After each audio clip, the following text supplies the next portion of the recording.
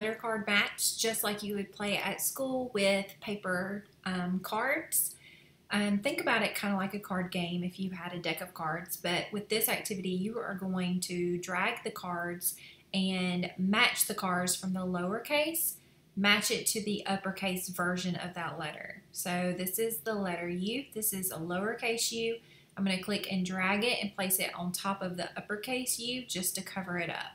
So you're going to continue with all 4 cards on each slide and then click and delete.